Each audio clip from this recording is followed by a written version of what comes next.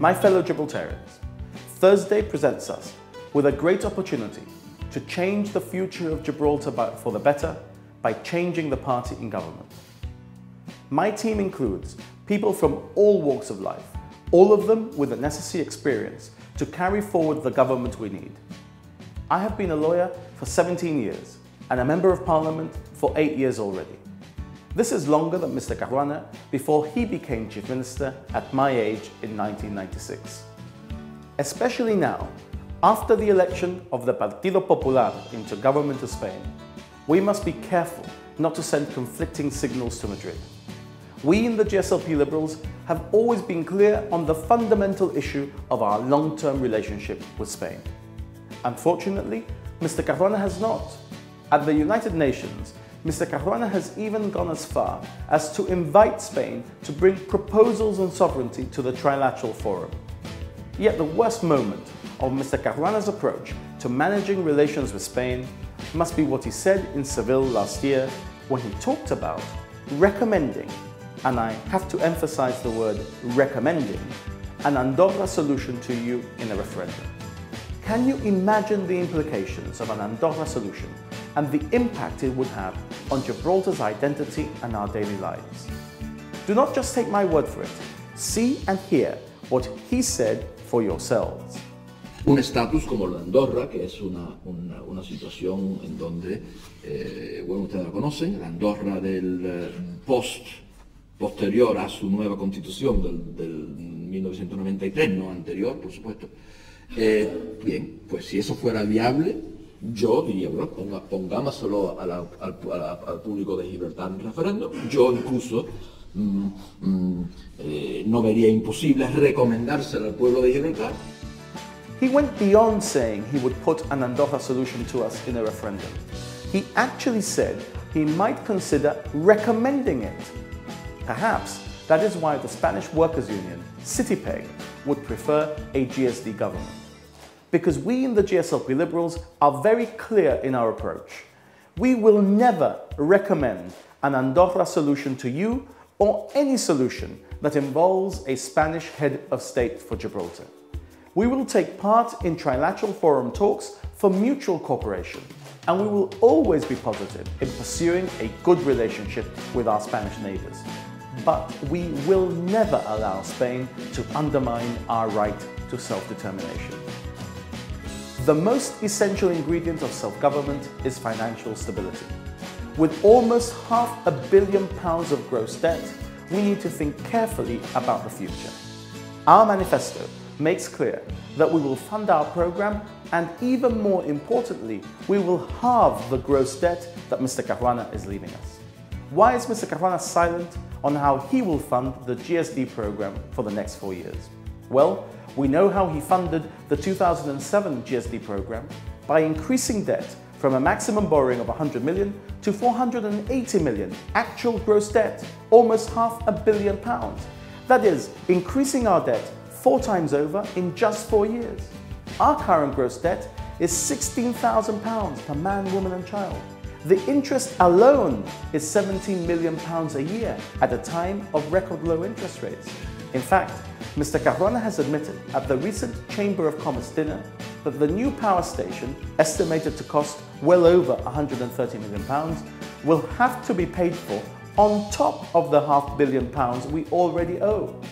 So when you look at Mr. Caruana's manifesto for this election, realize that what you are looking at is increasing our debt unnecessarily more and more. It is that spiral of debt for the wrong projects that can lead us to ruin. That is why we in the GSLP Liberals have been careful to cost our programme in a way that we know can be delivered and halve the current gross debt of £480 million by 2015. Because we do not choose projects that can lead to economic ruin. Our programme is in many respects self-financing. In fact, I'm happy to report that we already have investors expressing interest in assisting with the development of Commonwealth Park and the underground parking we have planned there.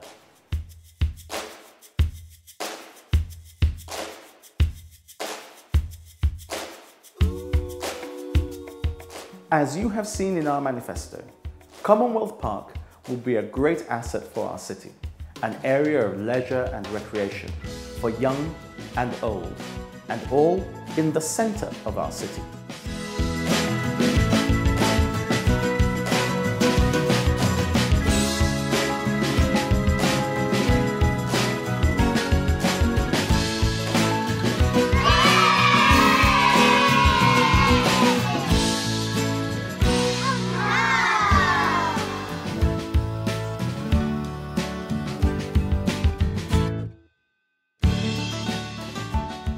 Additionally, we already have a number of parties expressing real interest in developing the high-quality, affordable homes we have planned for co-ownership in different sites. The solar technology we will employ in the development is designed to keep purchasers' household bills down. As you can see, we have worked hard already to develop a model of what the new, modern, high-quality estates will look like.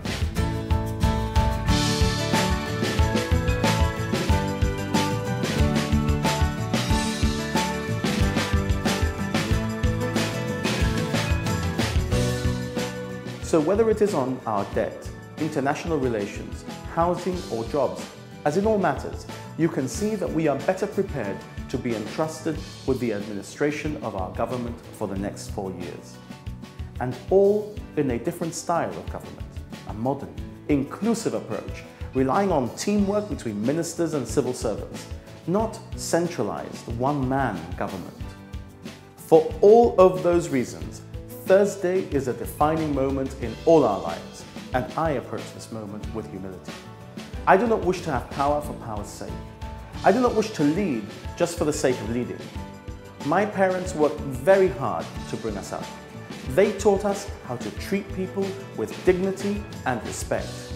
They taught us to work hard and to love and to care for our fellow man and woman, to always do our best and never to give up.